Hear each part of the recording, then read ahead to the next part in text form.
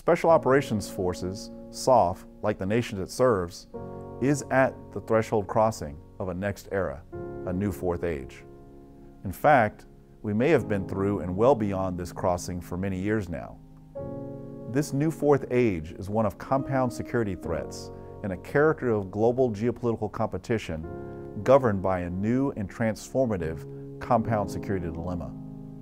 SOF's instrumental utility can always be rediscovered in those spaces in between the modern Westphalian constructs of peace and war, and history is illustrative.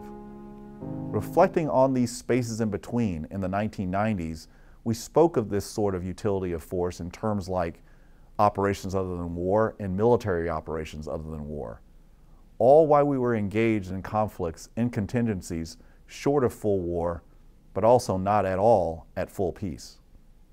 Today, and about the last 5 years or so, we have recharacterized such spaces in between uses of force as the stuff of gray zone conflict.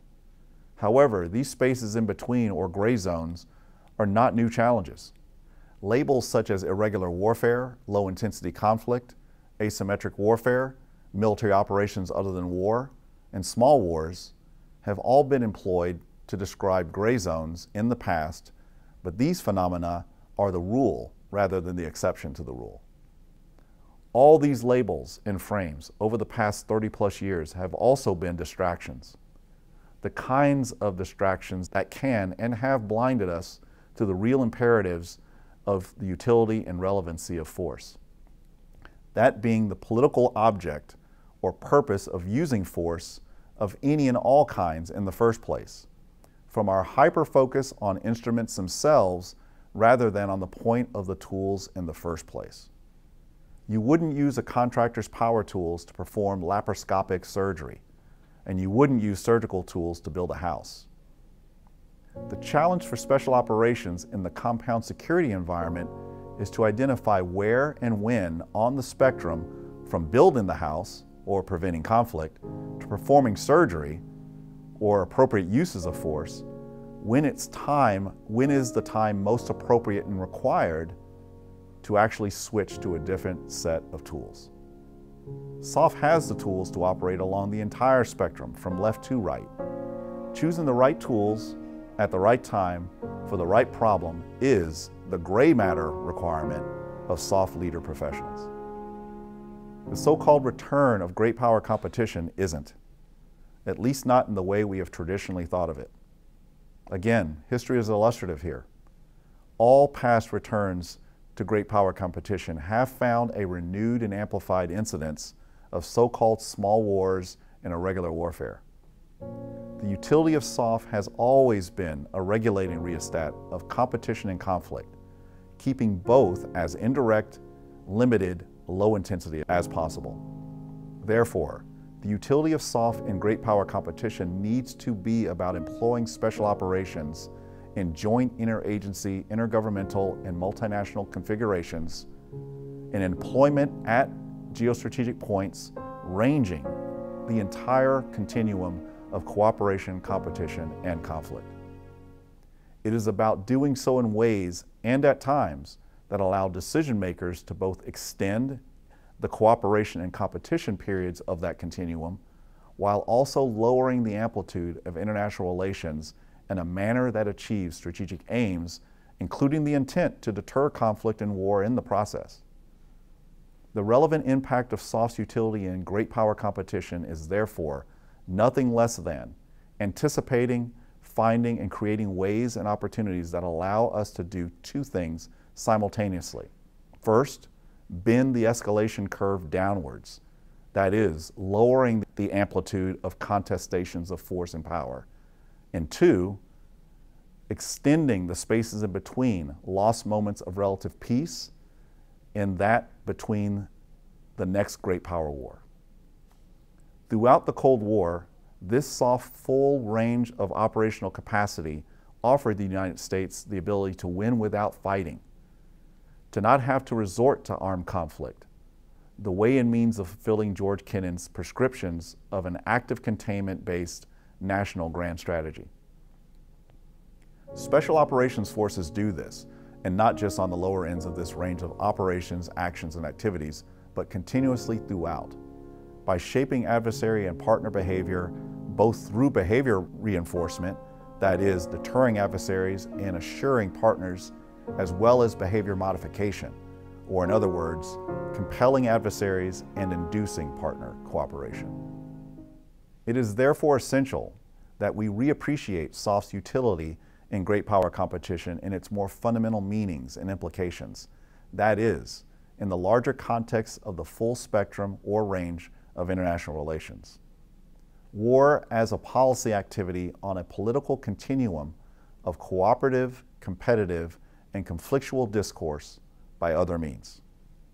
Again, it is within this larger geopolitical context where the meanings of SOF's utility in great power competition must be searched for and will be refound. Again, these special operations other than or short of war have always been about applications of force, both lethal and non-lethal, direct and indirect, at the nexus of all things, but pointedly so, human and national security, local, state, national, regional, transnational, transregional, global, between states and non-states, as well as alternatively ordered states and the like. Today, this is occurring amid a compounding of otherwise separate and discrete challenges and opportunities that increasingly tend to converge at certain historically recorded geographic nexes or strategic pivot places and spaces, and that are aimed at the root causal levels of underlying currents and primordial constants of grievances and resource scarcities. In short, SOF's role in GPC is to help bend and lower the curve of state-on-state competition and achieve wins left of the booms. At those once geographic strong points, at the cleavages between the historic heartland and rimlands of the world system where power transitions and competitions have always played out and where all of our great wars have always found their initiating spark.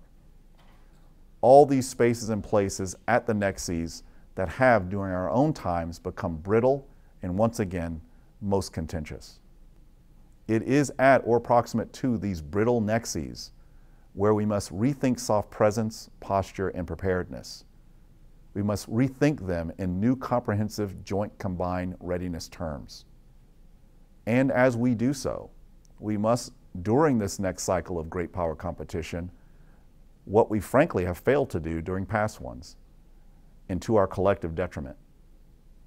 This time we must think and move beyond over-militarizing solutions to such challenges, which will no doubt require national level and multilateral security decisions, both in terms of policy and strategy that enable more flexible authorities and command structures. This includes a strategy of comprehensive deterrence, buttressed by an equally comprehensive joint combined readiness that leverages whole of government's command structures that are distributed and networked at key nexus points. This kind of strategic mind view and strategic approach has helped preserve the relative peace below the threshold of full or total great power-based conflicts and wars. Rediscovering this lost, fuller utility of special operations is U.S. SOCOM's #1 priority effort. Although the lineage of special operations dates to the work with the Office of Strategic Services in World War II, President Kennedy described the environment that gave rise to Special Operations Forces in his 1962 West Point graduation speech. And he said, "This is another type of war, new in its intensity, ancient in its origin. War by guerrillas, subversives, insurgents, assassins, war by ambush instead of by combat, by infiltration instead of aggression, seeking victory by eroding and exhausting the enemy instead of engaging him. It requires a whole new kind of strategy, a wholly different kind of force, and therefore a new and wholly different kind of military training. So then, as it was then, so it is again today, and as it will be tomorrow."